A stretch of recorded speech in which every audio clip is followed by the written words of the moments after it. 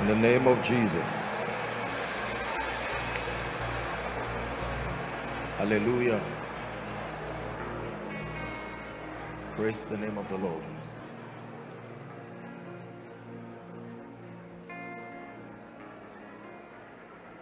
There is a way that we rise in this kingdom. Please listen carefully. There is a way that we ascend in this kingdom. The protocol for spiritual growth, for advancement, was given by Jesus himself. And the Bible says that he mentored and built a people over a span of 3.5 years. And he turned them into signs and wonders. By the time we get to the book of Acts, the Bible says, these are they that turned the world upside down. Praise the name of the Lord. So I want you to know that every aspect of this service was designed intentionally to achieve something spiritual in our lives. Are we together now? We are following an exact spiritual formula that if you will submit yourself to the foolishness of spiritual things, you will marvel and you will wonder at what your life becomes. These are not the opinions of men. These are ancient principles that were followed by many and produced tremendous wonders in their lives. Hallelujah. Praise the name of the Lord.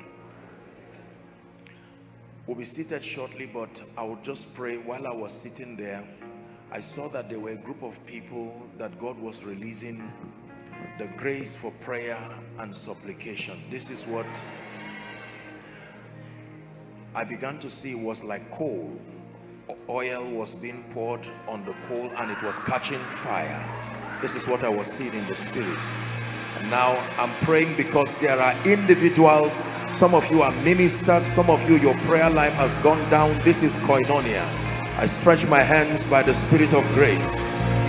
As many inside the balcony, the overflows, following from whatever nation, as many as the Spirit of God will initiate into this dimension of spiritual reality, take that grace right now in the name of Jesus Christ. Some of you are ministers. Some of you are being raised to be prophets and apostles. Let that engracing for prayer rest upon you in the name of Jesus Christ. Help them, please, in the name of Jesus Christ.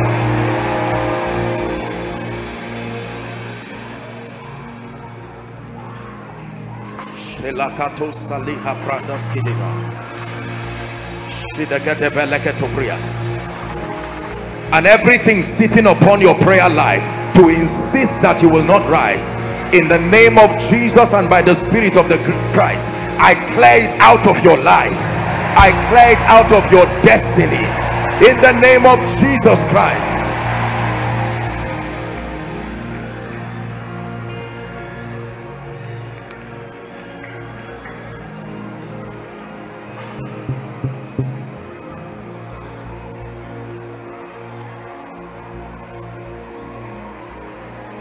The Lord is showing me a door in the spirit, and this door has been closed for a long time, refusing to open. This is what I'm seeing. I truly believe that God is speaking about someone, a family, in the name that is above all names. I call upon he that holds the key of David, and I speak over every closed door, no matter how ancient, no matter how long, that has refused to open over your life, your ministry. In the name of Jesus, we command that door open now. We command that door open now. We command that door open now. We command that door open now. Be open now in the name of Jesus. Open up Gita and Tita. Be open now.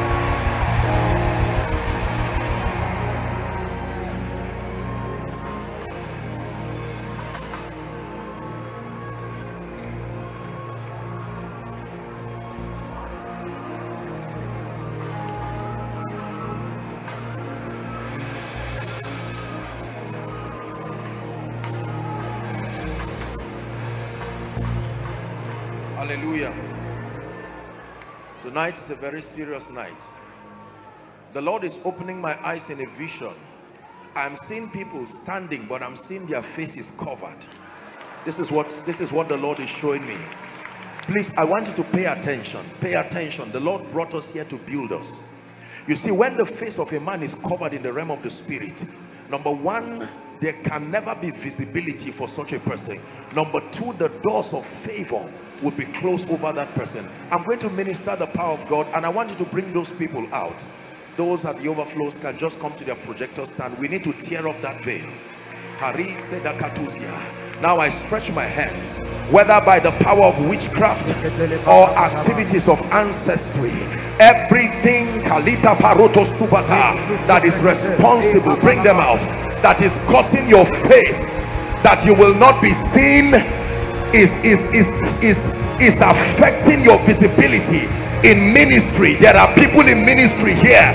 You have integrity, you are walking in grace, but there is a veil over your face. There are businessmen, there are captains of industry. Right now, by the power of the Holy Ghost, in the name of Jesus Christ, I declare for such people in this auditorium and outside, please bring them. Right now, may the fire of the Holy Spirit burn those veils right now. Burn those veils right now. Turn it into a prayer. Every veil covering the glory of God upon my life, it says, but thou, O Lord, art a shield for me. You are my glory. He called him the lifter up of my head. Bring them out. Everyone whose glory has been covered for no matter how long, you are immersed in the anointing of the Holy Ghost, and it must give way now.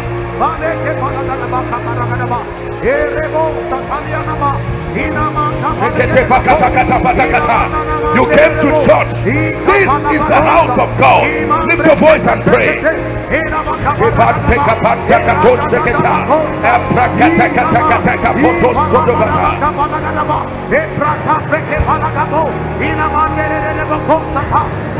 Thou, O Lord, art a shield for me. You are my glory. You are my glory. You are my glory. The lifter up of my head, the lifter up of my destiny.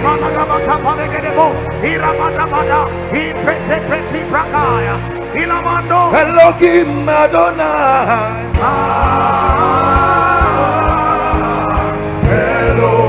Elohim Adonai,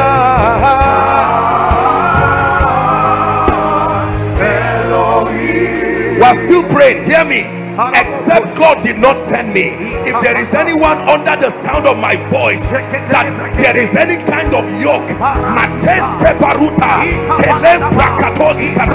over your life, over your ministry, I stand by the rod of the apostolic, I stand by the rod of the prophetic. I declare judgment on strange spirits, judgment on foundation, judgment on yokes of darkness.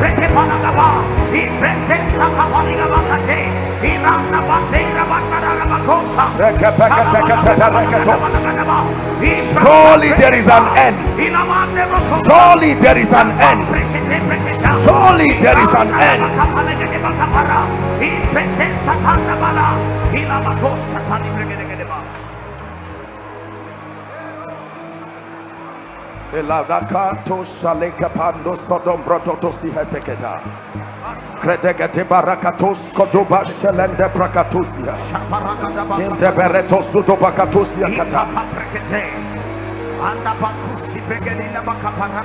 Oh, I decree again in the realm of the spirit, let God's people go.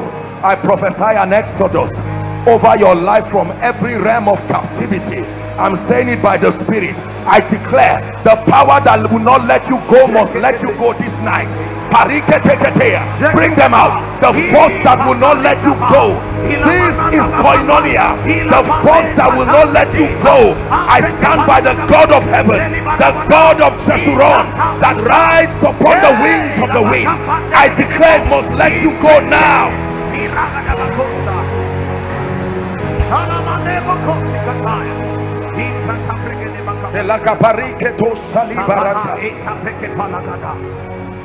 The Bible says, where the Spirit of the Lord is, there is liberty. Where the Spirit of the Lord is, there is liberty. The Holy Ghost is ministering to me. There are people in business here. Every time good things are about to happen, there are forces, familiar spirits that stand to shut doors. I'm praying for business people. I stand by the unction of Jesus and I declare, anyone here in business, whatever power has refused to let you advance, in the name of Jesus, at the count of 3 it comes under fire. 1, 2, 3. Go, go, go, go. Release their destiny, release their businesses in the name of Jesus Christ.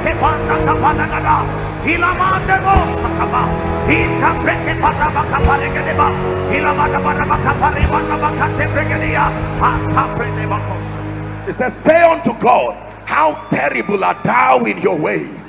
It is through the greatness of thy power that thy enemies submit themselves. The last prayer point, and we'll sit down. Every long-standing infirmity in your body that will not let you go, hear me, I don't care what it is called, blood disease, genotype issues, recurrent things, eating your finances, destroying the destiny of your family. At the count of 3 you will shout Jesus, and there will be a miracle of healing right now. All kinds of spirits that are the back of mysterious infirmities. Are you ready now? At the count of 3, shout that name that is above every other name. 1, 2, 3. Shout Jesus. Be healed, be healed. Blood condition, be healed. Heart condition, be healed. Migraine, be healed. All kinds of bodily infirmity.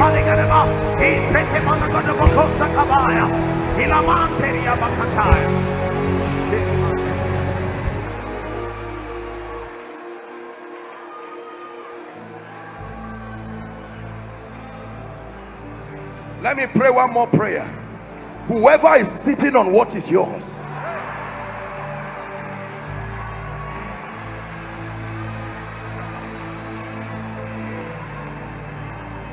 between now and the end of this month, I stand by the God of heaven and by the spirit of prophecy. Please hear what I'm saying. Again, I repeat, whoever is sitting, exchanging your destiny, by the God of heaven, I declare, my God will uproot them. My God will uproot them. My God will uproot them.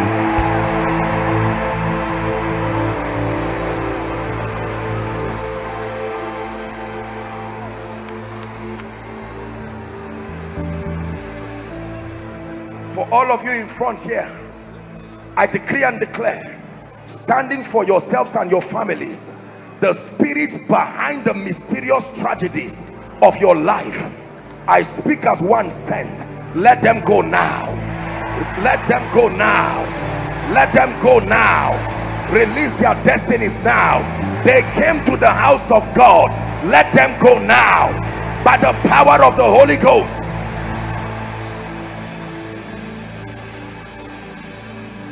Hallelujah. Who is this man? Come.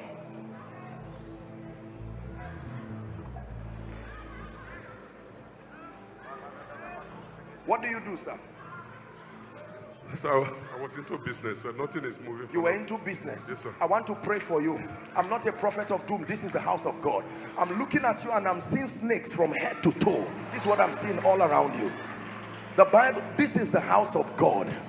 If we cannot solve problems supernaturally, we are wasting our time here. Sir, I'm saying it to you in the open by prophecy. The same way you are standing here, this is the same way you will stand here. Your life will change in a way that will surprise you. I stretch my hand. Take that grace in the name of Jesus. Let it open you to new dimensions in the name of Jesus. Every legal basis upon which the devil is oppressing you and your business, I come by the blood of Jesus and I declare it is over right now. Hallelujah. Who is Regina? Who is Regina? I'm hearing a name, Regina. You are wearing a yellow dress. Regina. Is there someone like that? Regina. Who is that? What's your name? Where are you coming from? I'm coming from Zaria here. From where? Zaria. You believe in Jesus? Yes, come. sir. Your family is about to experience a very strange miracle. Stand up. Listen, let me tell you this. Believe me when I tell you, people of God, there are people who are sent. There are people who are sent with an unction and sent with a grace. It is not the anointing that is available that blesses you. It's the anointing sent to you. Can I pray for you? In the name of Jesus Christ, for you and for your family members. Right now, every power that will not let you go, here in the house of God, I declare by the Spirit of God, a new chapter opens for your family now. A new chapter opens for your family now. Hallelujah. Don't be embarrassed. We'll sit down shortly. But I will tell you why the Lord directed that we fast today.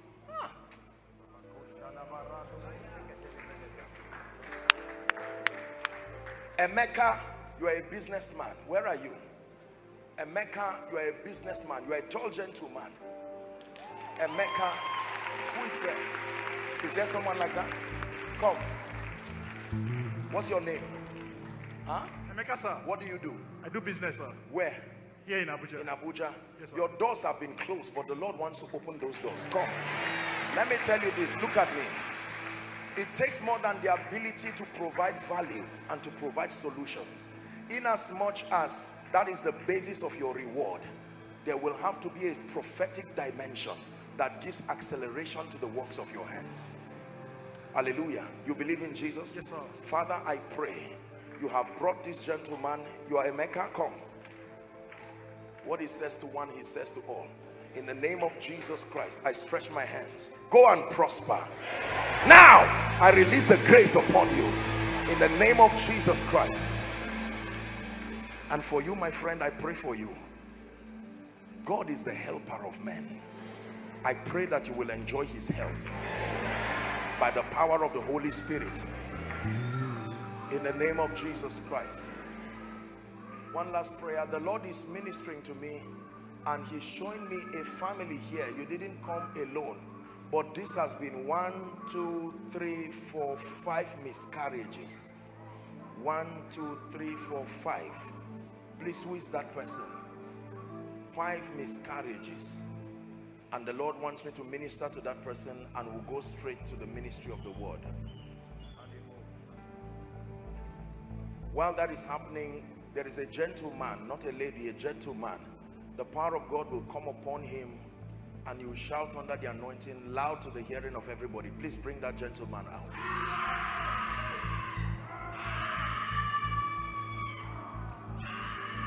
My dear, look at me. You are the one.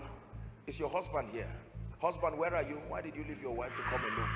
The word is, let's celebrate the husband as he comes to stand. Don't be ashamed. The Lord himself is visiting that family.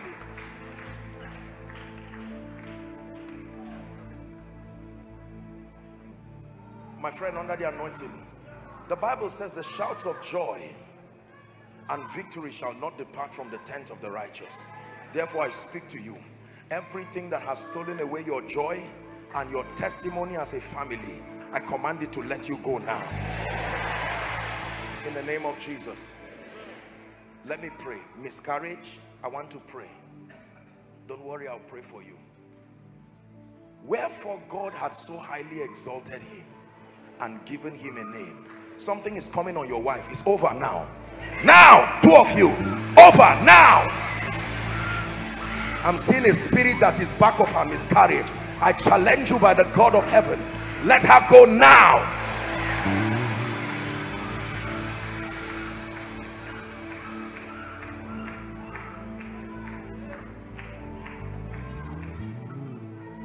Let me pray for you.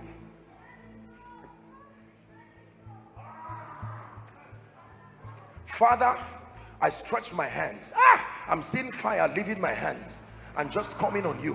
Everything that will not let you be fruitful is a command. Whatever will want you to disobey that command,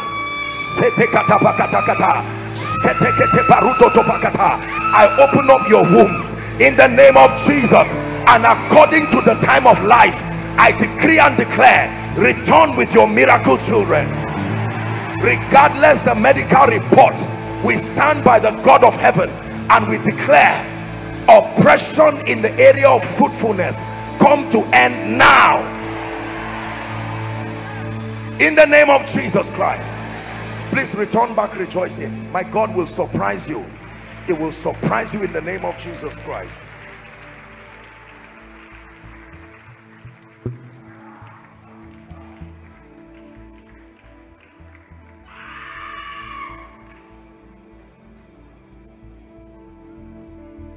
One prayer while you're standing. Father, my portion for this night, if I receive it by faith, it will not elude me. Please lift your voice and pray. Don't be tired of praying. We'll be seated shortly. My portion. God is a God of portions.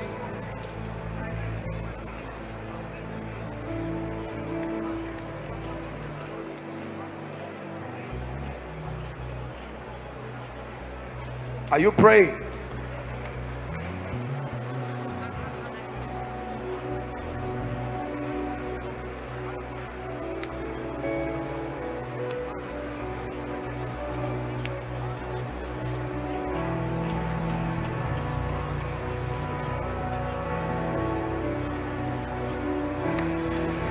Hallelujah.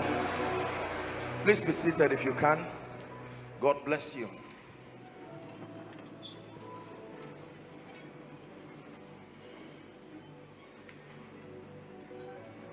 Tonight we are going to be brief in this place, but I believe with my heart, all my heart, that the testimonies that will come out from tonight's meeting will truly bring glory to the name of Jesus.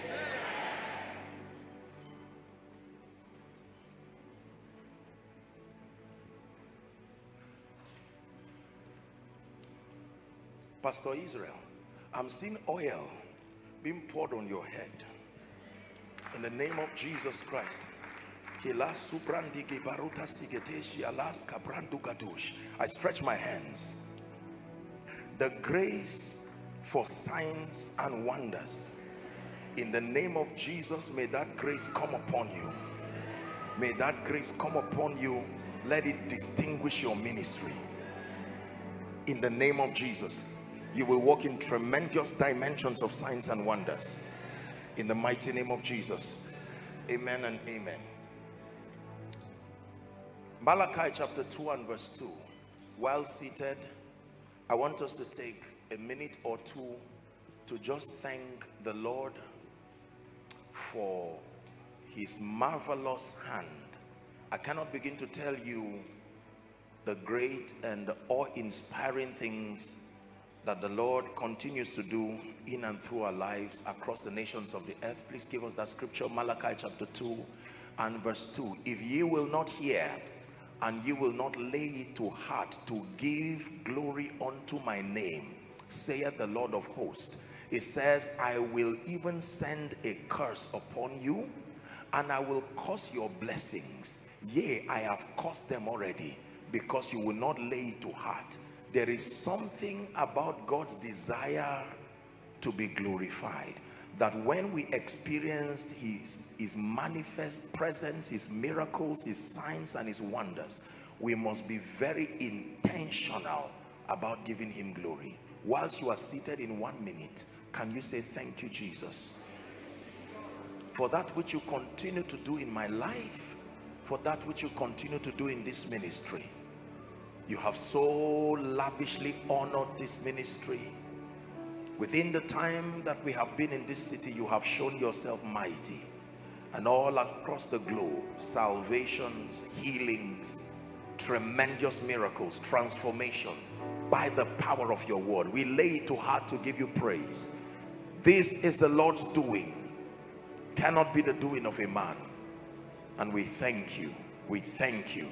Don't be tired. Thank him for the numerous promotions, advances in the spirit, equipping you with sufficient spiritual knowledge and understanding, helping you to stand strong. Preservation, we thank you. We thank you. We lay it to hearts to give you glory.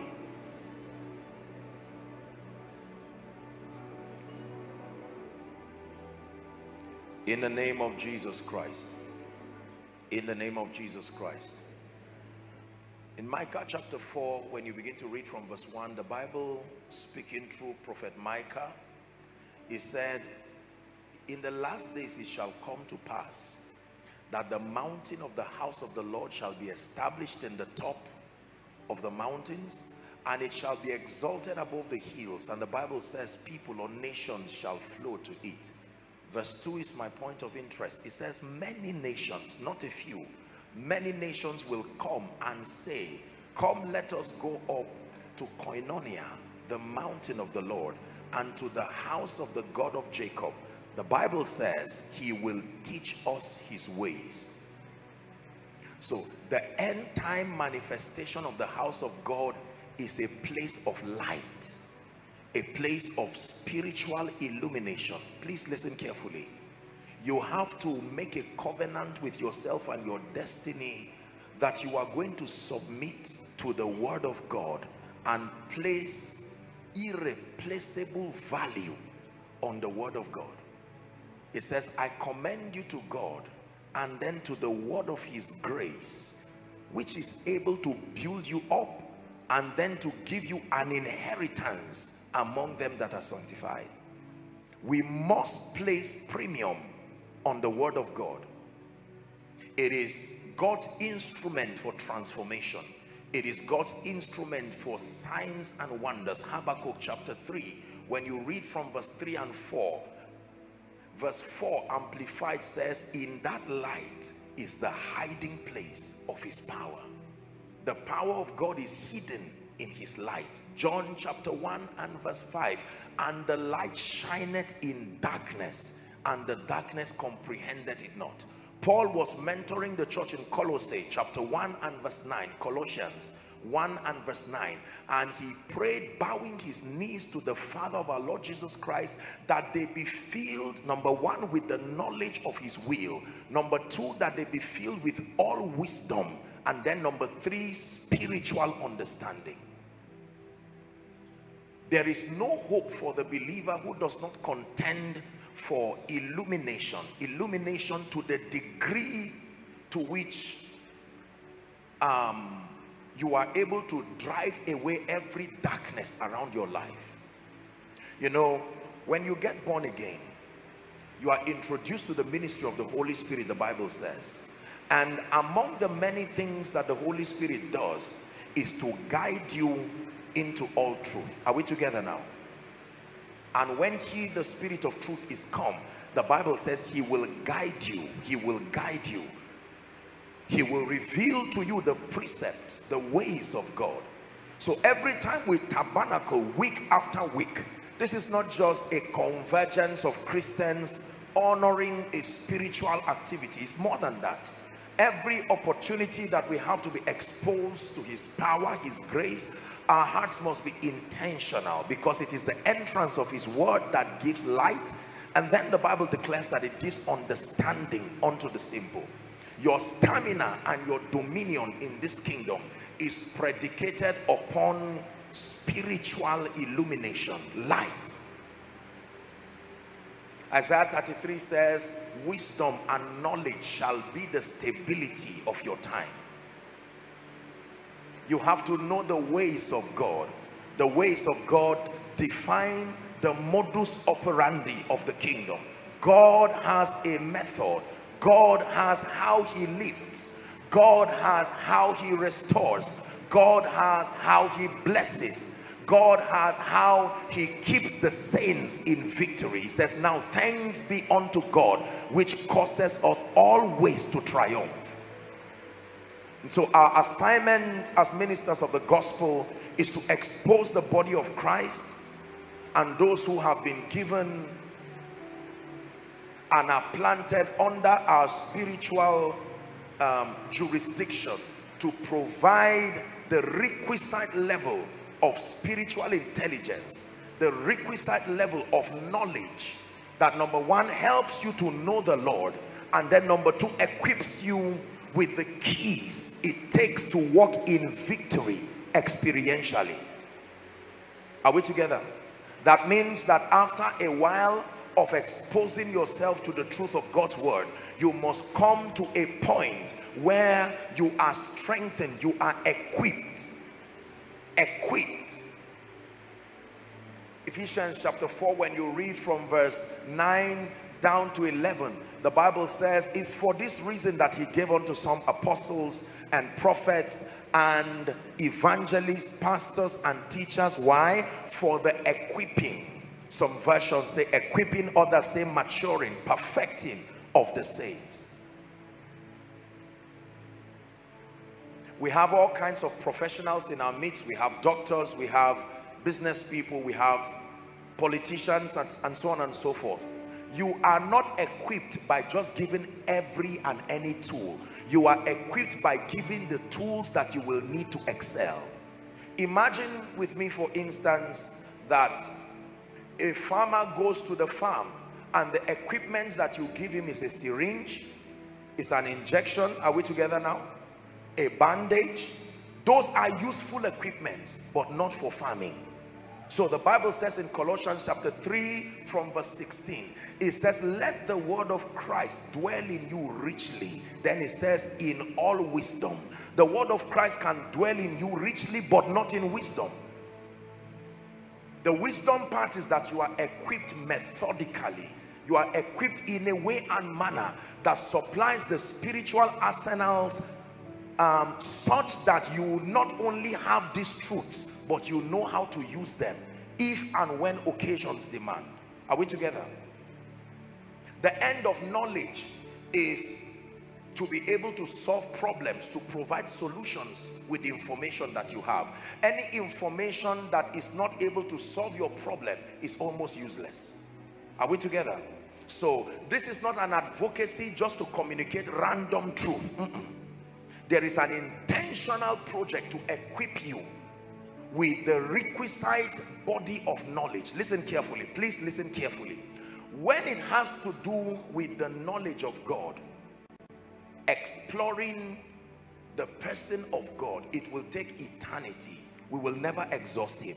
Even in heaven there is room to come up hither. We will continue to know him as his glory unfolds. But as far as our excelling in this kingdom is concerned, please listen, there is a finite body of spiritual information that we need. You can handle the truth that makes for your victory here and now. The narrative that the truths we need to excel in life are so many and infinite is not an accurate narrative. You can understand the principles that make for speed, for restoration, for favor, for increase. Just like a student continues to learn even after graduation, but there is an exact body of truth that is responsible for awarding him a degree in a field, and he can exhaust it and hold a degree as a testament that I have faithfully exhausted this body of light. So our advocacy is to bring us to a point of accuracy spiritually, that you know what keys are responsible for what outcomes. This is the whole idea of victory. You know, I said it at the first service, the inaugural service, that many believers have truth. It's like a house. How many of you know that a house has many rooms and not all keys open every door? Is that true? Yeah. If you are in that house and the only door that is opened is the door to your living room, if what you need to do is just to relax, that's fine. But if you need to use the restroom and you do not have the key that opens the restroom, you are in trouble. If you need to go to the kitchen and you do not have the key that opens the kitchen, you are in the house, but you will still be frustrated. So the Bible says, and I will give you the keys of the kingdom. These keys control favor, they control speed, they control your prayer life. Week after week, God begins to hand these keys to us. So after a while of immersing yourself in this truth, you stand surrounded by mysteries like chariots, and you can take on life with confidence. You are not shadow boxing, you are not hoping. Listen, the laws of the kingdom are so powerful. They are protected by God's own jealousy. Are we together? The Bible says, how shall they hear without a preacher? And how shall the preacher go except he be sent? Except he be sent. So please do not take lightly and do not take casual every opportunity you have to learn the ways of God.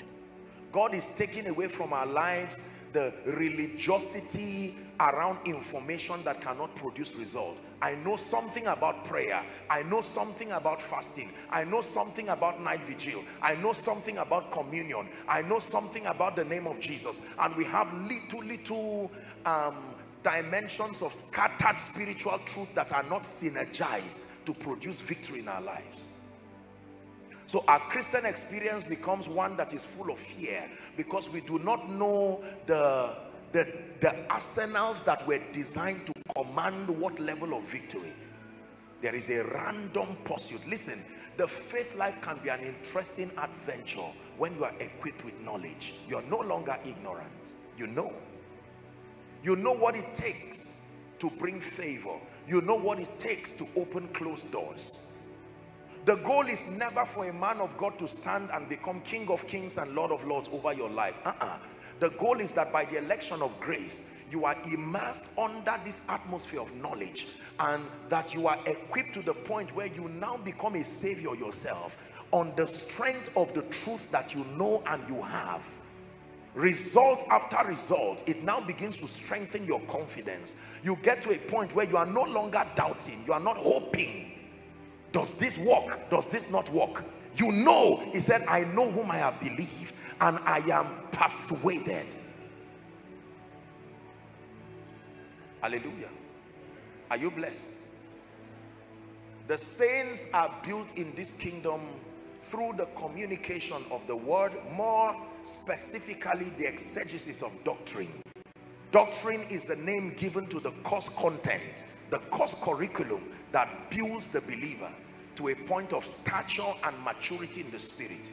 So more than the miracles and the manifestations, in as much as those things are very important, but we must submit ourselves to the methodical approach of spiritual growth, where we not only know the Lord, but we understand his ways. They are called the mysteries of the kingdom. Jesus said, I am the way. I'm not only a person, I am God's authorized method. You can study Jesus the way as the pathway to victory. Please run away from that Christian narrative that continues to endorse and justify failure in your life. Provided you are knowing the Lord, it downplays the place of excelling in life and makes it look like there is no need. You believe that narrative, no matter how well intentioned, you will use your lifetime paying the price for it.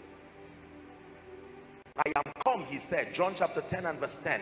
It says, the thief cometh not but for to steal, to kill, and to destroy. Then it says, I am come that ye may have life. That is a level. Then it says, and then to have it more abundantly. So there is life and there is abundant life. Life, the peace that you have with God based on the impartation of eternal life. More abundant life is eternal life in your spirit alongside a victorious life on earth. That is abundant life. I made up my mind years ago that I will never lead a people who excel in their spirit walk, prayer, fellowship with God, and then become failures in life, and their lives become a reproach to the victory that was won. When Jesus said it is finished, he did not only mean the sin problem was finished, he also meant dominion had been restored. Are we together now? You have to believe the whole counsel of God. Many times some of these erroneous doctrines come out of a combination of pride and frustration. Pride because we do not open ourselves to learn more. Frustration because we exhaust the body of knowledge we know, and so we are not able to command other levels of results. In frustration, we now build a theology around our failure to explain away the possibility of complete victory. A believer can have complete victory. You can love the Lord and grow in passion while your finances also grow, while your influence grows, while you enjoy longevity and have peace with your children. This is abundant life. Are we together? If it is true that the gospel and the kingdom life was designed to be useful to everyone, then it means it must capture within itself the ability to solve every problem we find on earth.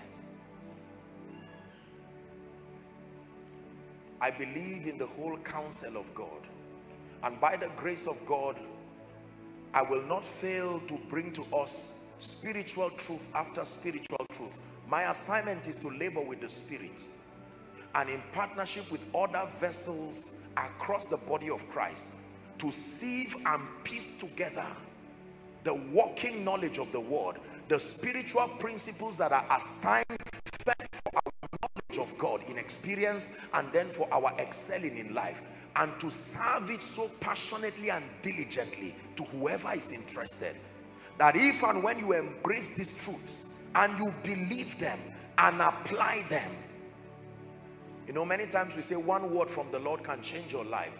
That's not exactly true. One word from the Lord that is accurately taught, understood, and engaged with understanding, that is the word that produces.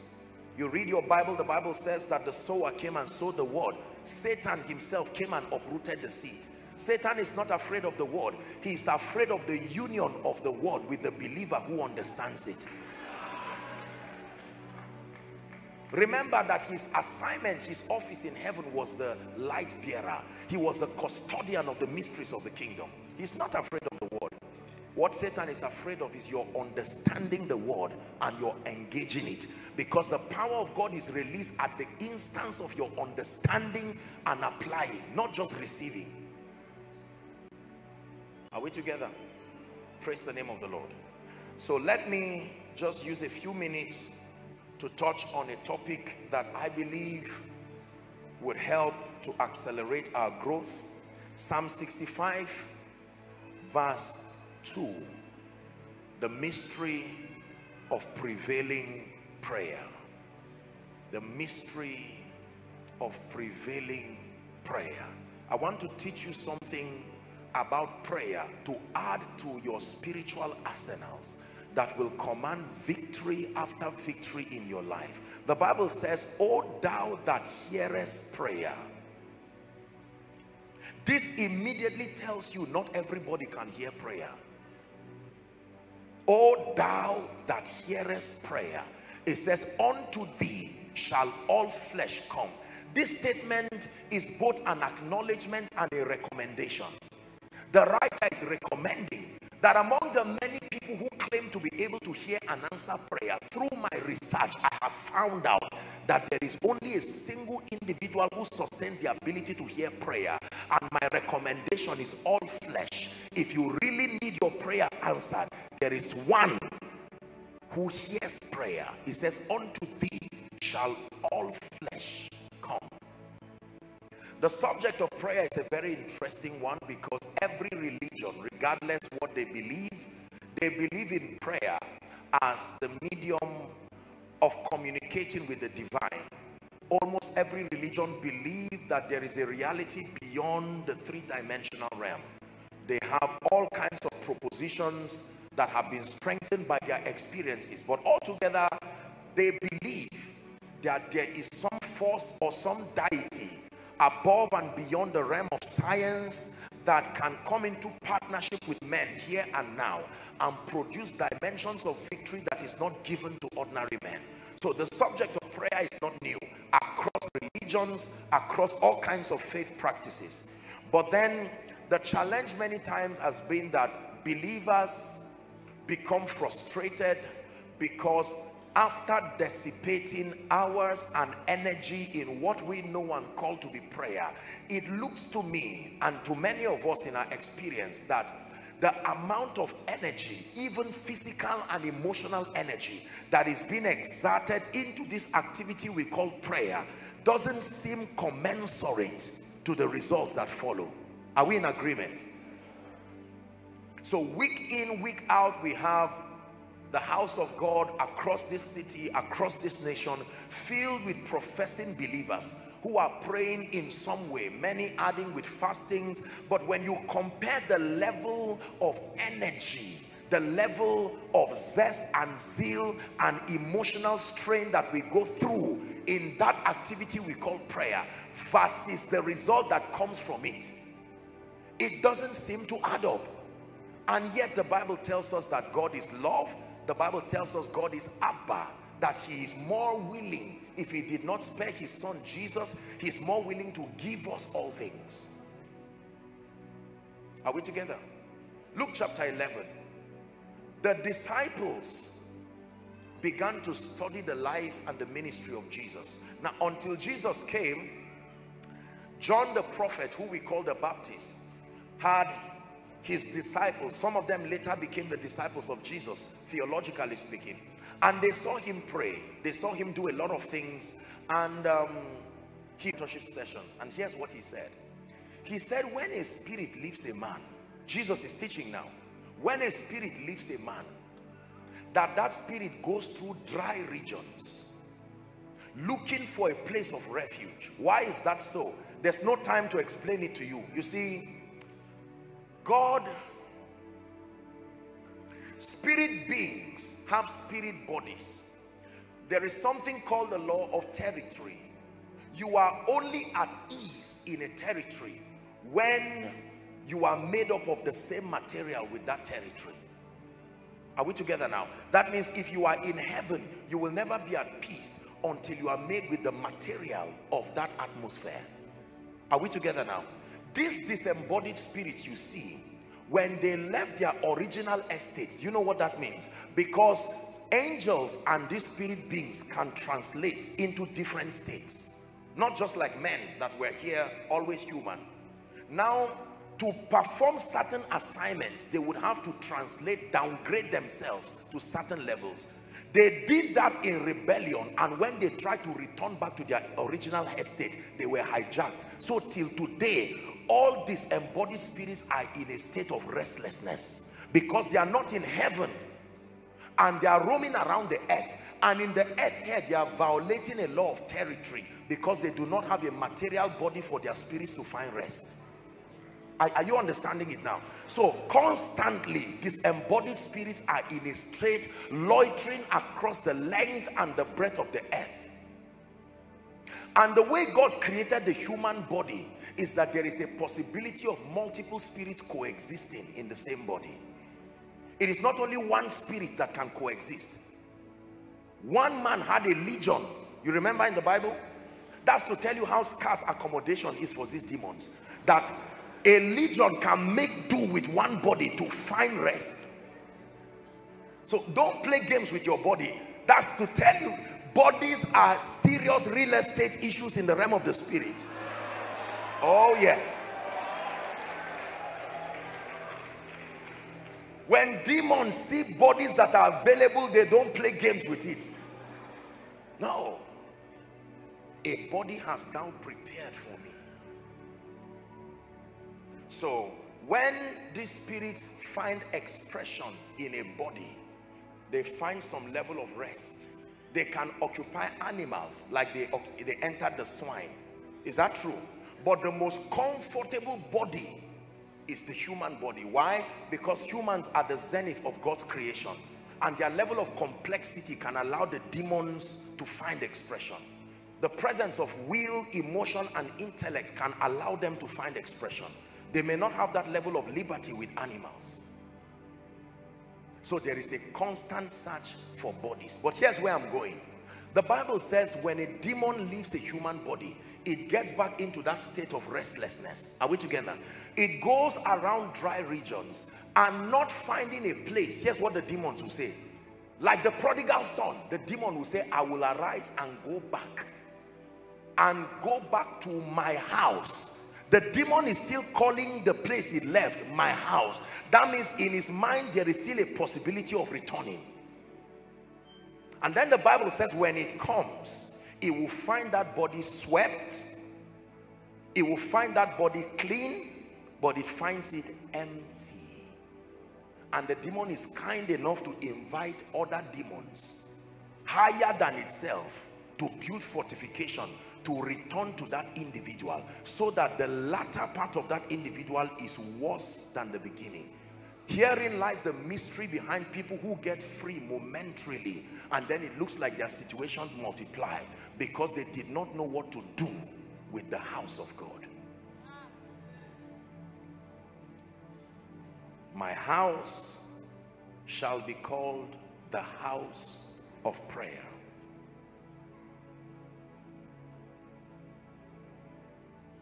There are 6 reasons I've written here why all believers must pray.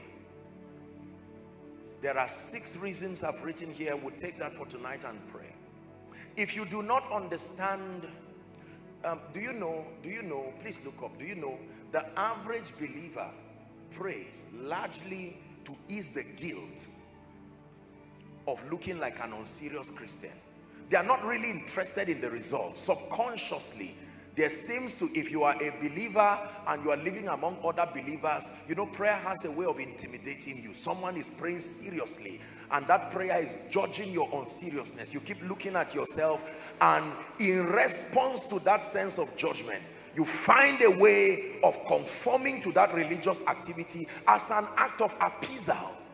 You're not interested in the results. The reason is because most of our prayer is not motivated by understanding. We have not been taught what prayer does. And so we just do it because Jesus did it. We just do it because it makes us feel spiritual. But let me show you 6 biblical reasons why believers must pray. Ready? Number 1, the first reason, and those of you who are following from your homes, from every nation, please do well to write it down so that you can teach others too. We need to mature the body by helping them understand what prayer does. The first reason why we pray is that God commanded that we pray. It is a command. 2 scriptures. Luke chapter 18 and verse 1. Popular scripture. I use it a lot when teaching, especially around the subject of prayer. This was a parable. Now, in his earth work, Jesus used a lot of parables. Why? Because his listeners were not spiritual people. They were not regenerated. Their organs of interacting with the realm of the spirit had not been developed through the ministry of the word and prayer. So he had to employ parables to help them explain how the kingdom works. And he spake a parable to this end. The moral of the parable is that men, everybody say men. Men here doesn't just mean the male gender. Men, humans.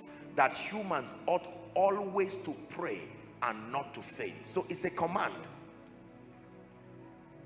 The whole idea of the story is to bring us to a point where we understand the power and the excellency of prayer. The Bible says there was a city, verse 2. Luke 18 and verse 2.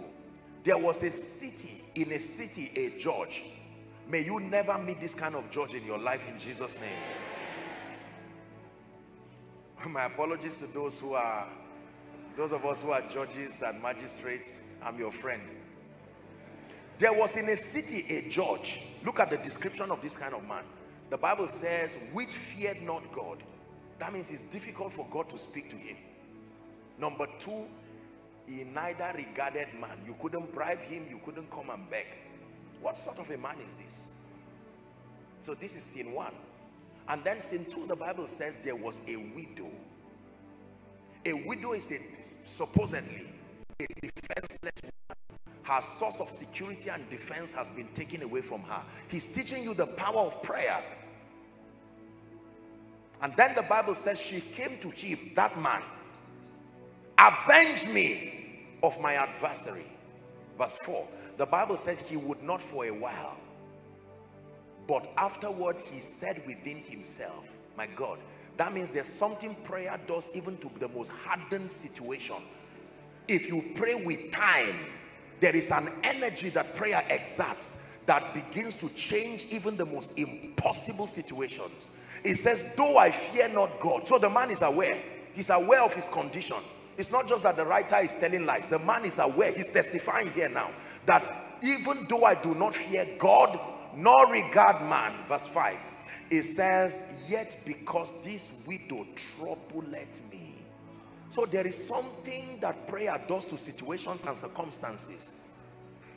I will avenge her, lest by her importunity, or the Bible says her continual coming, she weary or weaken me. This is an illustration to show you what prayer does in the realm of the spirit. That no matter how weak and defenseless you are, if you can engage prayer consistently, that it can do something in the face of situations and circumstances. Prayer is a command. Once you are a man, if you are an angel and you are a spirit, you don't need to pray. But provided you are wearing this material body, the Bible mandates that we pray. 1 Thessalonians 5 and verse 17. Second scripture for that point. Let's hurry up. 1 Thessalonians 5 and verse 17. Apostle Paul is speaking to the church in Thessalonica, and he says, pray without ceasing. The word pray without ceasing does not mean pray from morning till night every day. You do that, you become an irresponsible man. You will not be able to fulfill other things. The idea here is be consistent. The power of prayer is not just in the activity, but the consistency. Pray without ceasing. Number 2, why should we pray? According to 1 Corinthians chapter 14 and verse 2, the Bible recommends prayer as one of the strategies for fellowship with God and fellowship with heaven.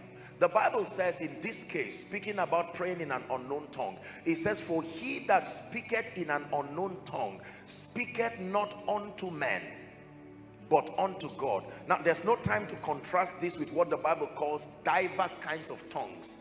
There are two different experiences. When we come to the series on the Holy Spirit, then we touch the gifts of the Spirit, then I will teach you this. The Bible creates a dichotomy between what it calls the gift of diverse kinds of tongues and the prayer language that was given to all believers. This has been an age-long controversy in the body of Christ as to whether it is all men that pray in tongues. Like all the other 9 gifts, the gift of diverse kinds of tongues is not given to everyone, but the prayer language, it says, for this promise is unto you and to your children and to your children's children, as many as are far off, even as many as the Lord will call. When you read all through the books of Acts, every time the Holy Ghost came, it came on all of them, no reservation. They were all filled with the Holy Spirit. They began to speak. Whether it's Acts chapter 2, whether it's Acts chapter 6 to 8, whether it's Acts chapter 19, the most classic sign or the most classic defense of the baptism of the Holy Spirit with the evidence of speaking in tongues is found in Acts chapter 19. Maybe we just look at that very quickly, just to clear the air on that. Verse 1, the Bible says, Paul, having passed through the upper coast, the Bible says that he came to Ephesus, and then he found certain disciples. Follow the discourse. Verse 2, he said unto them, have you received the Holy Ghost since you believed? And they said unto him, we have not so much heard whether there be any Holy Ghost. They were disciples. So you see, there was something about their teacher. Their teacher was not teaching them something. They said, in our lecture, we've not received this. We don't even know that there's anything called the Holy Spirit. Surprised now, he said, unto what then were you baptized? And they said, unto John's baptism. Now the lecture begins. Verse 4, he said, John's baptism, verily, verily, John baptized with the baptism of repentance, saying to the people that they should believe on him who should come after him, that is on Christ. Verse 5, when they heard this, they were baptized in the name of the Lord Jesus. The miracle now. And when Paul had laid his hands on them, the Holy Ghost came on them and they spoke with tongues and prophesied. The Bible tells us their number, verse 7. The Bible says, and all the men were about 12, and they all received. So I just thought to bring this in. We have a separate series where we'll deal with that. Praise the name of the Lord. But just for you to know that when we talk about the prayer language of tongues, we're not talking about the gift of the diverse kinds of tongues. Are we together? Fellowship with God. When you begin to pray in the Spirit, it brings fellowship. In fact, the Bible says the grace of our Lord Jesus Christ, the love of God, it says the fellowship. That's where we get the word koinonia, the sharing together, the participation of the Spirit. It says, let it abide with you, let it remain with you, let it be with you. When you fellowship with God, you fellowship with the Spirit, there is a divine deposit that comes from God into you. A transmission of power, wisdom, grace, every spiritual virtue that makes for your excelling. Fellowship is very important. Are we together? It is one of the tools for fellowship. Number 3, why does the Bible mandate that we pray? Prayer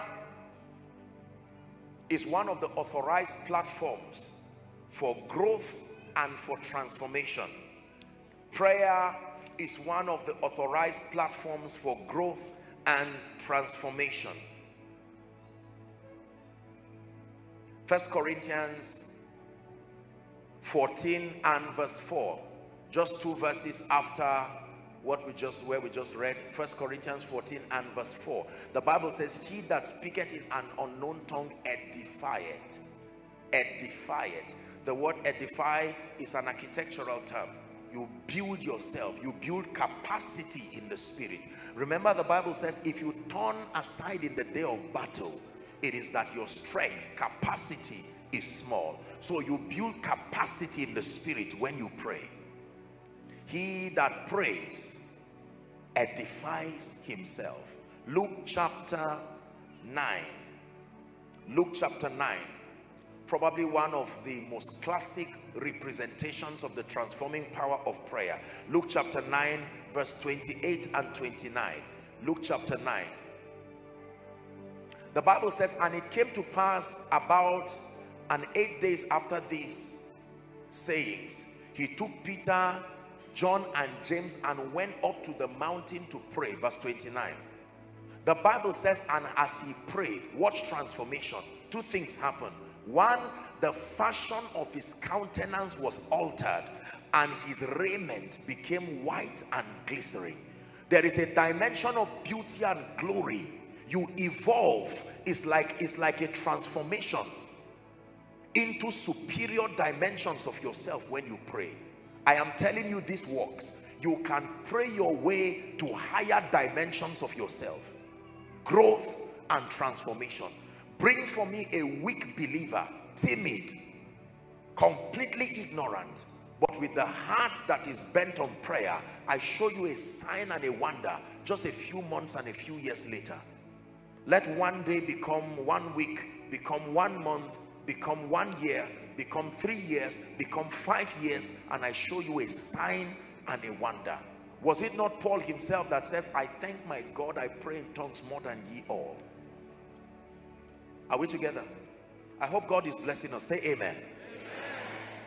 It's very important that we pray. Growth and transformation is impossible for a believer if you do not pray. Now you see, for many believers, prayer is simply a tool for petitions and for receiving, not transformation. The primary assignment of prayer, I'll be teaching as we proceed in the series. The primary assignment of prayer, believe me, is not for breakthroughs, for miracles, etc. No, most of the breakthroughs that we need, we even need them in the first place because of ignorance of the principles of the kingdom.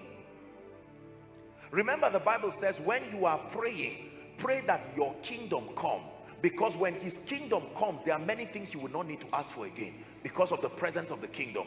Most of the miracles that we seek today are acts of God's mercy correcting our ignorance. So if you understand the kingdom and the ways of God, your prayers will largely be that of fellowship and growth, not just petitions. Because the accuracy of your understanding will bring triumph after triumph, result after result in your life. Is that true? God's desire is not for us to live in the realm of what we know to be miracles, signs and wonders. They are supposed to be a thing of wonder to unbelievers largely. But to we who are in the kingdom, miracles help to escort us to the place where we get to maturity and accuracy in the spirit. Now we begin to live by the mysteries of the kingdom. Growth and transformation. Show me a believer who engages in prayer. For many of us, our prayer is not systemic, it's not methodical, it's haphazard. If you are fortunate to wake up early in the morning, good for God and good for you that day. You can at least steal out 30 minutes quickly and feel spiritual, and then backslide in a very, very bad way until after 1 month, or when situations wake you up, then you quickly catch up. You ask for forgiveness, you repent, and then you start again. Do you know that even in the secular, mastery is gained through consistency? Ask anybody who leads his field in the secular. You do not become a professional in anything by just freelancing and shadow boxing and getting your way. You have to invest your time, your energy, your resources in ever increasing dimensions to attain mastery. Consistency, growth and transformation. You must get to a point where you see the relevance of prayer. You discipline yourself. You get up in the morning. This is the day the Lord has made. You're praying. You understand edification. You begin to deposit prayer. I'll be teaching us as the series proceeds that prayer is one of the mysteries that is not bound by time. That means you can send it to your tomorrow to wait for you. Prayer is powerful. Yes, sir. Your prayer can be like an usher, like a protocol. You send it into your tomorrow to verify that the road is clear before you arrive. If for any reason it goes there and find demons attempting to go ahead, you know what the woman's prayer did to that church? That's exactly what will be happening while you come triumphantly. It's dangerous to step into a realm that prayer did not usher you into. It's risky because the whole world lies in wickedness. Are we together? Let's hurry up. We have to pray. Jude 1, Jude has only one chapter, verse 20. The Bible again talks about prayer. It says, "But ye beloved, building up yourselves on your most holy faith, praying in the Holy Ghost." So prayer builds up. There are many ways that prayer builds up. It builds up by activating your organs of interaction with the realm of the spirit. So when you begin to pray, what happens to you is that your discernment and sensitivity is activated. You can know. Then you come into dimensions where people like Papa Hagin now begin to talk about the knowing of the spirit, where you can know things even though your eyes may not see angels, but you can know they are here. And at first, when you start in the school of prayer, it will look like you are lying, but the accuracy and the predictability of your results will convince you eventually that that faculty of perception is not a lie. You will know, you will perceive danger. Prayer is powerful. It brings you to a point where you are able to interact that duality of realms. You are human, yet you are spiritual. You can be in a place and yet perceive spiritual realities. Number 4. The fourth reason why we pray in this kingdom is as an instrument for warfare and intercession. Yes, sir. Warfare and intercession.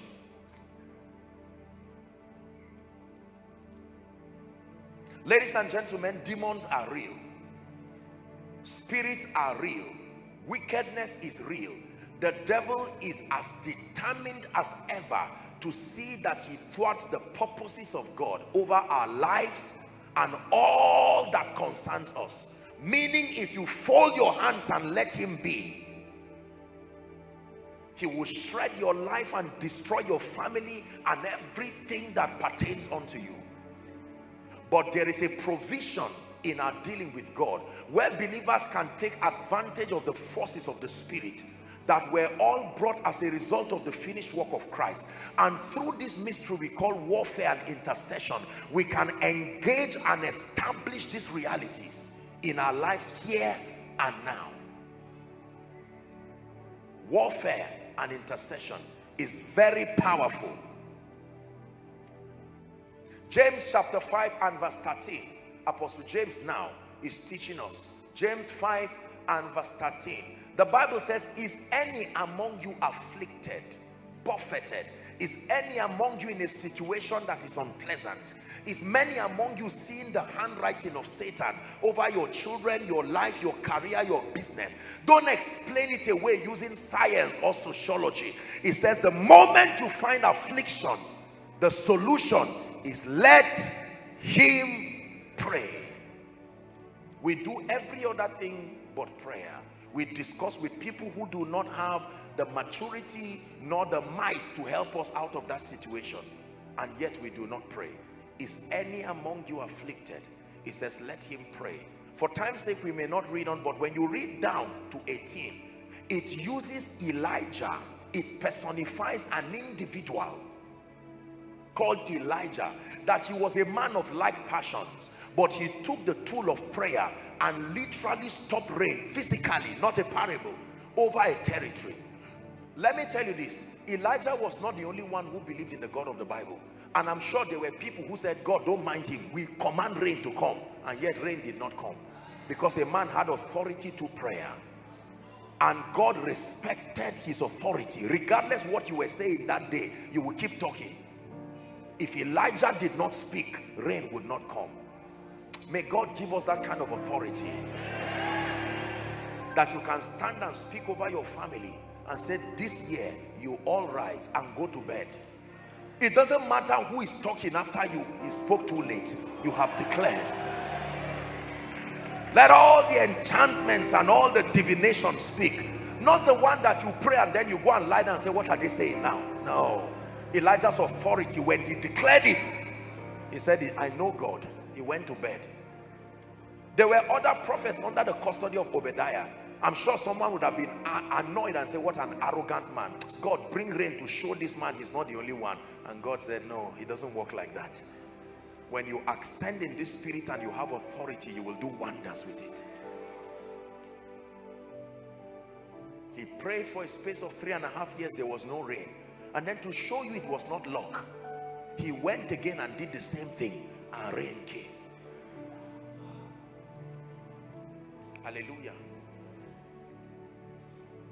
Warfare and intercession. It was on the strength of prayer in Acts chapter 12.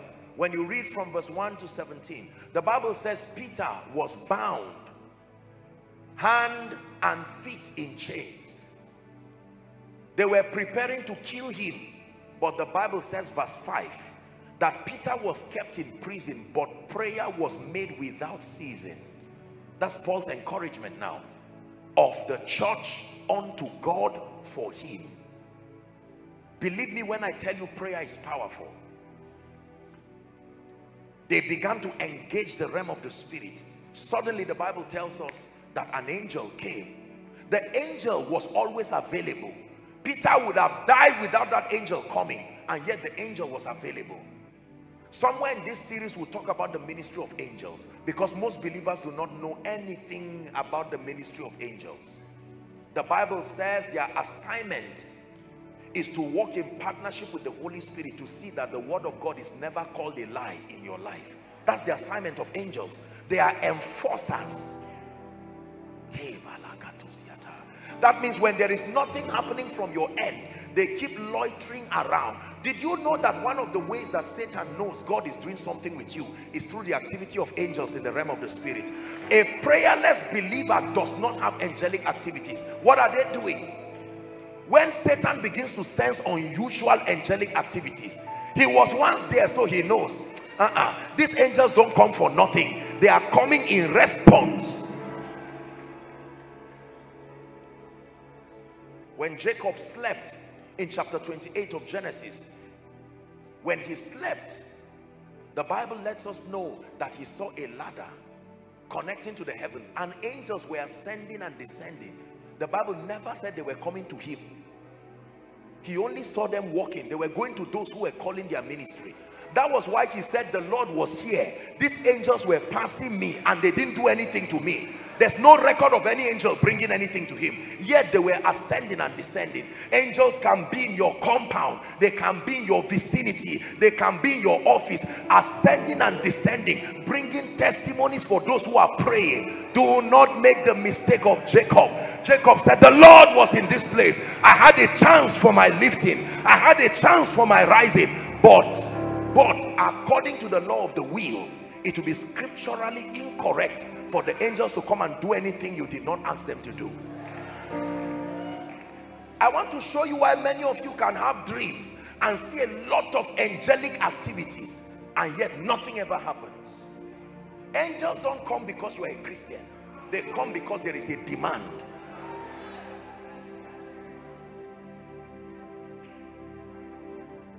Jesus kept speaking. He sent prayer to his future. After 3 days I will rise. It was not an information. After 3 days I will rise.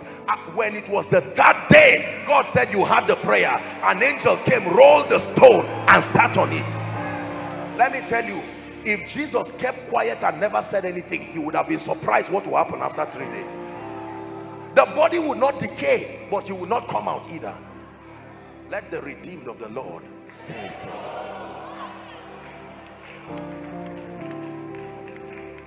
Believe what I'm teaching you is why many people do not rise.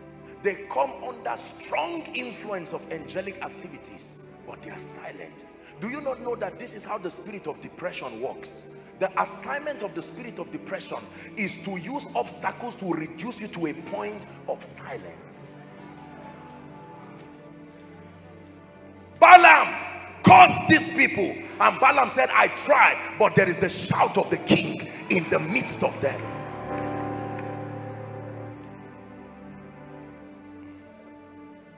These are the mysteries that give us power and dominion in this kingdom. When you pray,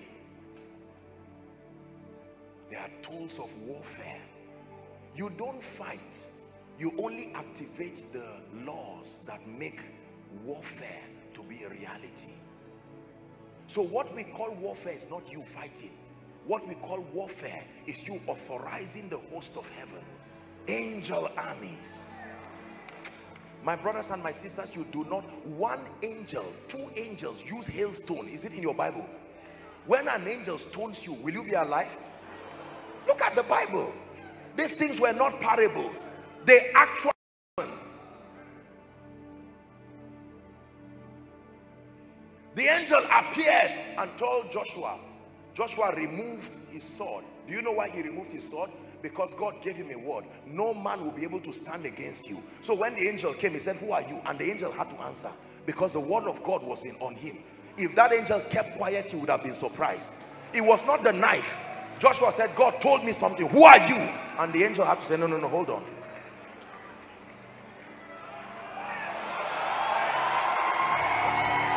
It is true. Believe what I'm telling you. Don't play with what God has told you. You can take it to battle. Oh, he told me that in 2021 I am victorious.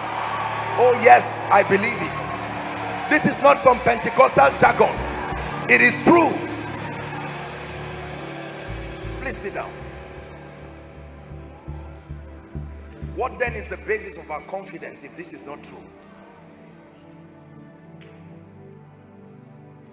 Before Satan attacks you, let me tell you what happens. Satan is every other thing but a fool. Before he attacks you, he will research what you know and what you don't know. He will bring it together and build the strategy to attack you.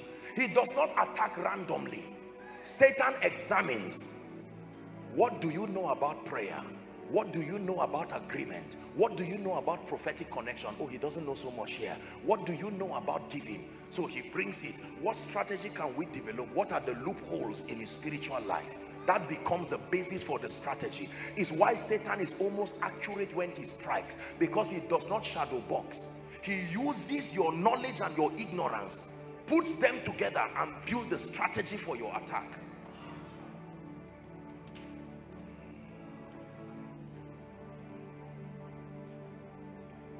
If you are Satan, will you like me?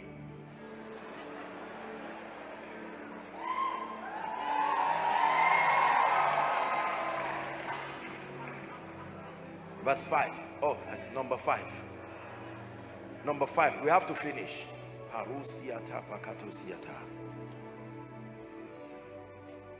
Luke chapter 22 from verse 30. Why does the Bible mandate that we pray? Prayer is now the platform to make our requests, our petitions known.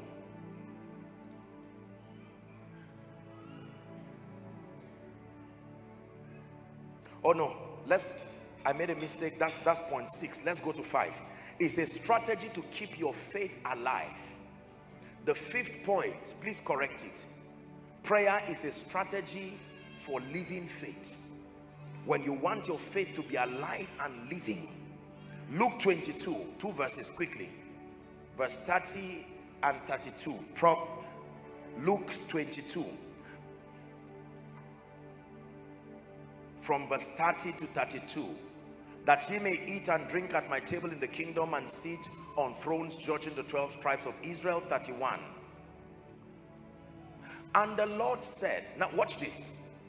Remember the first time Satan came to Jesus after the temptation in Matthew chapter 4? He came to him, it is written, it is written. Satan left for a season. The next time he would come, he did not come directly again. He came through Peter. Are we together now? And he used Peter's compassion to try to say something that will stop Jesus from going to the cross. And Jesus, discerning, he said, Simon, Simon, behold, Satan had desired to have you that he may sift you as wheat. 32. What was the remedy? But I have prayed for you that your faith fail not. It says, and when you are converted, anytime you see people doubting what God has said, suddenly on Sunday you were believing, but on Tuesday it's like you're saying, look, this thing is like wisdom is profited to direct. He said, use this same formula to convert them. Tell them an attack is happening. What suddenly happened that last week you are full of faith, but right now it looks like you are just saying, well, one day it go better. The wise saying that the devil uses to deceive us. When your faith fails, your convictions begin to dwindle. The classic character of faith is found in Romans chapter 4. When you read, it uses Abraham and Sarah as a portrait, that he wavered not at his faith through unbelief. He counted God faithful. When you pray in the spirit, it truly keeps your faith alive. Because how many of you have gone to a place of prayer, you went doubting and you kept praying, and suddenly it's like a generator. All of a sudden, courage, you know that this is doable. You even ask God, forgive me for the kind of unbelief I used to come to pray. Now my heart is alive again. And then number 6, and we'll wrap it up for tonight. Why does the Bible mandate that we pray? Prayer is a platform to make requests and petitions.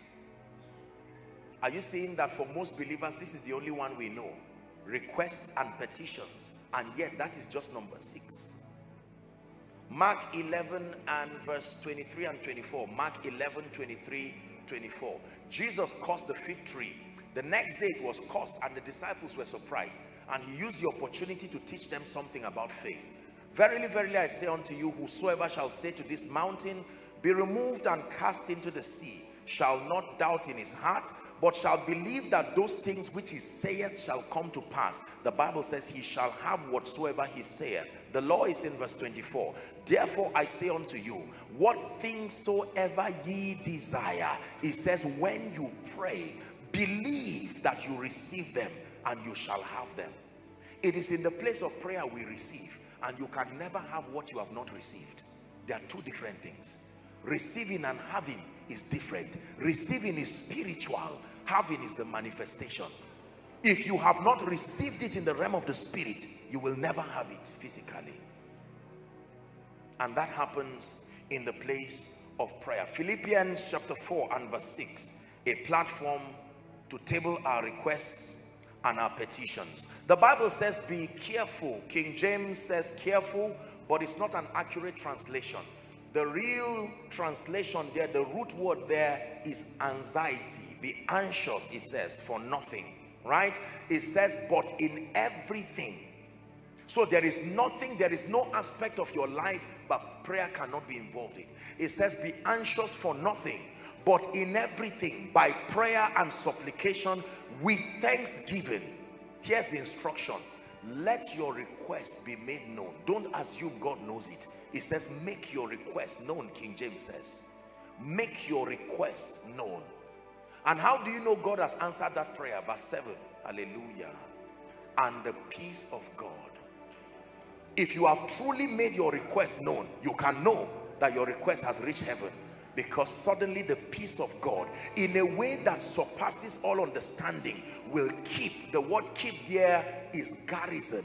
It will build a defense around your heart, so that all the troubles that come and make your faith to vacillate, the peace of God like a strong wall.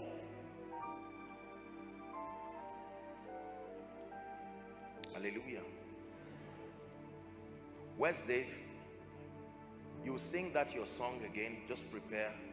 Very beautiful, powerful song. Praise the name of the Lord as we prepare to wrap up. Final scripture for tonight, James 4 from verse 2 and 3. James 4. The Bible says, in fact, let's start from verse 1 to 3. James 4, it says, from whence cometh wars and fighting? Oh dear, I wish I had time to walk this. Apostle James is a very intelligent apostle. He's tracing the root of many people's problems. He's saying, from whence comes wars and fighting among you? Do they not come because of disappointed expectations? There are secret desires that you have. You want to rise, you want to be successful, you want to make progress, you want your ministry to blossom, you want business to move forward, and it is human. It says that the lust that war in your members, verse 2. It says ye lust, that means you have even an ungodly desire and affinity, and you have not. You even go to the extent of killing, all desiring to have and you cannot obtain. You cause quarrel and fight and war, yet you have not. And the simple reason, not knowing that everyone can have a great destiny in Christ. Are you seeing what James is tracing now? James is tracing for us the root of bitterness and hatred among family members, maybe respectfully speaking among ministers in our society, among politicians. He's saying if you know what prayer can do, you will never envy anybody, because everything you ever see, there is a way of getting it too. Another person's testimony is not why you are suffering. This is what James is trying to correct. Simply because you do not know how to ask. Look at the side effect of not being equipped with that level of knowledge. And then verse 3, it says ye ask and you receive not, because you ask and miss. Are you seeing now? So he's not talking about prayerlessness. He's talking about inaccuracy in understanding how to ask and receive, that ye may consume it upon your lusts. Petitions can be made. Listen, God did not leave us in this kingdom defenseless. This our world is a wicked world, and if God were to leave us to ourselves defenseless, we may not be able to rise. Only God knows the kind of attacks per day, per season, that come upon families, that come upon men of God. Some of you are politicians. If God opens your eyes to see the number of people who try to invoke spirits day and night, that you go down, there are families, just because God is helping you, you do not know how many people. It's fallacy to believe that everyone is clapping for you. And yet the Bible says, cheer up, find comfort. You can still excel in this world because you are not alone.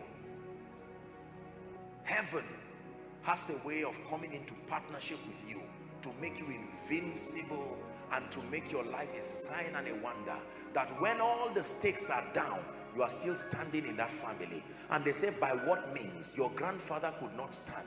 And you tell them, I learned that prayer is partnership with heaven. I can draw strength I do not have. I can draw wisdom I do not have. Let me wrap up tonight by teaching you something. The highest proof of humility is prayer. Prayerlessness is not just sin, it is pride. When you do not pray, it is proof that you are sufficient in yourself. Prayerlessness is a statement you are making to God, that I have vetted you, oh God, and I have not found anything in you that I do not have. I don't need you. When we pray, it is proof of humility. It is an acknowledgement that we are limited in ourselves, and we call for support and we call for help.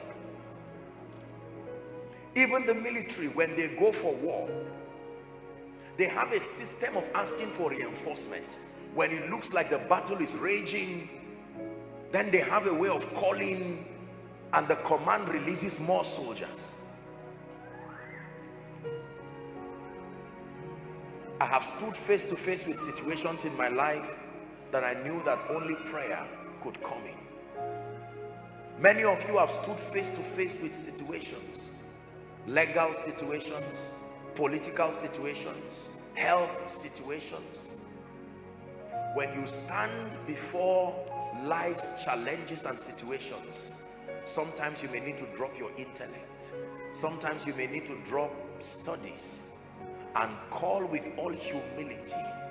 Even Jesus, at the height of his pain at the cross, he did not keep quiet. Eloi, Eloi, lama sabachthani. Father, if you now turn your face from me, then I know that I am truly defenseless. And the Father turned it away because he was looking at man. The Lord is nigh them that call upon him. Listen to me. You can use the instrument of prayer to bring God down to your life, and he stands by you like a mighty, terrible one. You may be weak right now, seated here. Listen to me. Some of you are in ministry and you are asking, Apostle, where will I get church land? Where will I even get the money for it? Some of you are fathers already plunging into depression because the pandemic brought so much debt. You are in a situation when you go to pray, you just sit down and cry. I bring you words of comfort. God is not evil to leave you alone. It is our pride that keeps driving the help of God away from us. My Bible says, I will lift up my eyes unto the hills. Then he asks a question. He said, from whence cometh my help? I don't know about you, but my help, my assistance. I may look weak, oh warm Jacob, as weak as you are, as defenseless as you are, but let the jealousy of God be introduced to your life, and you will watch your life rise in a way that will first surprise you, the recipient of that kindness.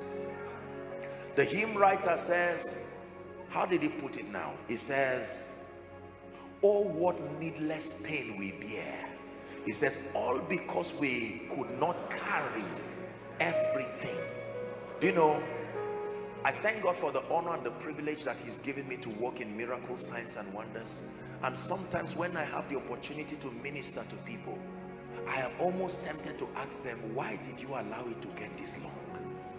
Did you not know that God is that mighty? Did you not know that God is able to lift? Why did you allow the issue of your house rent to go so bad? Why did you allow your health to deteriorate? Why didn't you run to God? The prodigal son kept being proud. No, I won't go to my father. I don't want shame. And the more he stayed there doing boldface, the more he kept going down until he became like one of the pigs. But one day he came to himself. He said, how many hired servants? That's the voice of humility. You know, many times we want to take credit for everything in our lives. Joshua Selman is a doer, and God says in this kingdom, owners are rebels. If you can step back and say, Lord, you made me father over this family, but the bills are killing me. I step back and I allow Abba to take his place.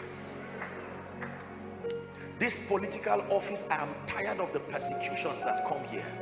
And if I leave it to myself, one day they will kill me for nothing. Someone can give you a cup of tea that is full of poison. And I know you would think you avoid it, but your memory can fail you. One day hunger and thirst will make you finish drinking it first. But you can still find comfort. It is not only when you avoid evil that you are free. There are times that the fire has no power over you. The 3 Hebrew boys, men who the fire had no power. It is not only avoidance that brings victory. There are times you can walk through the fire. Isaiah 43 and verse 1 and 2. Fear not. It says, I am with you. I have redeemed you. I have called you by name. You are mine. And then it says verse 2. When thou passest through water, I will be with you. And through the rivers, they shall not overflow you. It says, when thou walkest through fire, you shall not be burnt, neither shall the flame kindle upon you. Business people, hear me. I know that many of you here are veterans of business. I don't mean to insult your pedigree, but you have done so much just with human connection. Why don't you resort with humility to invite divine assistance? That in addition to this, some of you are professionals in your place of work. Why don't you employ the hand of God? I am very quick to step back and say, Lord, if you leave me to myself, how many things do I know? Don't leave me at the mercy of my ignorance. I am learning slowly, but the demands are faster than my rate of learning. Can you come and stand by me as a mighty, terrible God? Bow your heads in prayer in 1 minute. Everyone, we're praying. We just have 5 minutes and we're done for tonight's service. Please be patient, don't be distracted.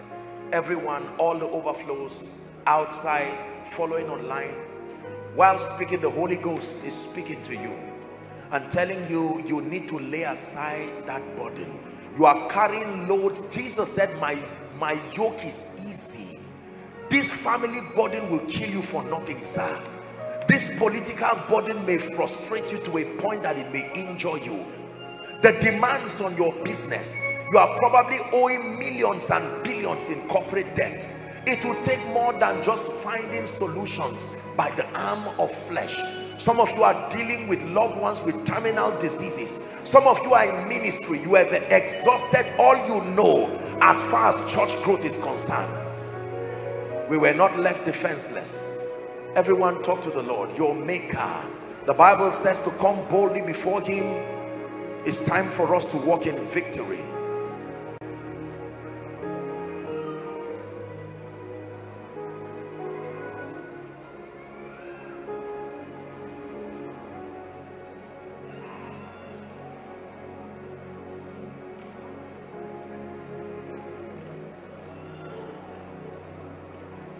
And you're not just praying this for yourself alone. You are praying for others too. Because through you, like David Dam sang, that God can flow through you to bless others. Everyone please pray. We have just 2 minutes and we're done.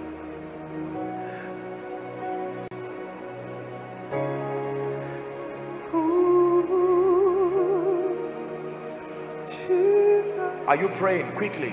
Whatever you want to do, Lord, you can do through me. Someone is praying. Whatever you Oh, I am well able. I am well able. I am not the weak believer under situations and circumstances. He stands by me as a mighty, terrible one.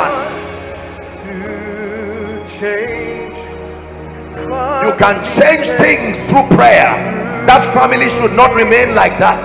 That financial situation does not have to remain like that. Man of God, your strength is limited. You can outsource intelligence. You can outsource power from a dimension that is not human. Business people, Lord, you can change through me whatever you want. pray, pray. Let the song inspire you while you pray. You can change through me, say whatever you want to change. The power of prayer. Lord, you can change. Thy kingdom come. Visitations for my family. New levels in the spirit. Lord, you can change. Whoever you want to touch. Hey. Lord, you can touch through me. Whatever you want to bring, Lord, you can bring through me. Whatever you want to build, Lord, you can build through me. Whoever you want to lift, Lord, you can lift through me. Whoever you want to bless, Lord, you can bless through me. Whoever you want to heal, Lord, you can heal through me. Whoever you want to change, Lord, you can change. Prayer can change your husband, madam. I assure you, prayer can change your wife. Prayer can change your children. You may have taken them to rehab.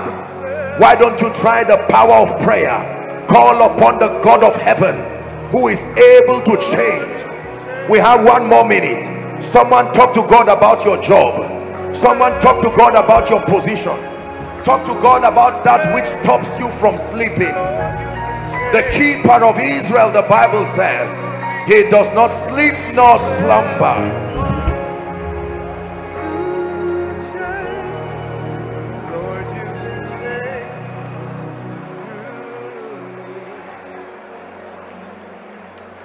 Listen, please look at me. We're out of time. We have to end for tonight.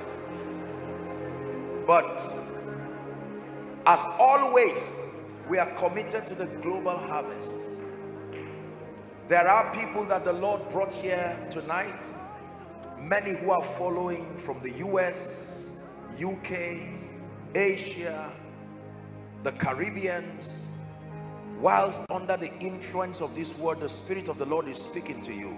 Many of you, you are here seated, the balconies, all of the overflows right down to the basement, outside, and the Holy Spirit is speaking to you that it's time to make it right with Jesus. Such an honor to be used by him to save. As we sing, I'd like you to leave your seat very quickly. There are others who are saying, Apostle, standing here, I'm hearing the word of the Lord. It's time for me to be a serious Christian. I'm tired of playing games with my destiny. As I leave this song singing, I want you to run and come. Stand here. All of you who are at the overflows, you would just run to your projector screens and stand there. Those online, you would connect by faith and pray the prayer. Whoever you want to save, Lord, you can save through me. Keep coming. Whoever you want to Lord, you can change whoever you want to lift. Lord, you can lift through me. Whoever you want to bless, Lord, you can bless through me. I'm counting 5. Run to Jesus. Don't sit back thinking, Apostle, I want to come but I'm embarrassed. I want to come but I'm not sure. I came with my family members. How do I come? I'm shy. No, this is not a funeral service. The greatest gift that you can be given is the gift of Jesus. This is not religion. This is not church. This is an experience to start a journey with God that gives you peace with God, that your children and your children's children will benefit from. Don't be so selfish that you sit back and allow those connected to you to suffer because you have refused to give up on your pride. Are you coming? Keep coming. Whoever you want to change, Lord, you can change through me. Whoever you want to lift, Lord, you can lift through me. Some of you are crying. Don't be ashamed of your tears. Listen to me. The call to Jesus is not some altar call for weak people to come and stand. It takes a lot of courage. That you are standing here is proof that you are strong. That you are standing here is proof that you are selfless, because salvation is not just for you alone. Come to Jesus. Our time is gone, but come to Jesus. We are not playing religion here. Jesus is a big deal for your life after now and the excelling of your destiny here and now. God bless you. God bless you. Now look at me. All of you who are standing here, I salute you. Thank you so much for the courage. Some of you are crying. I salute you for the courage to stand. The Bible says, whoever will come to him, he will in no wise cast away.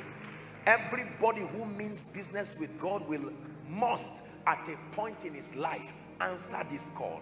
Refusing this call is pride. Don't run away from an opportunity to come to Jesus. Who else can help you?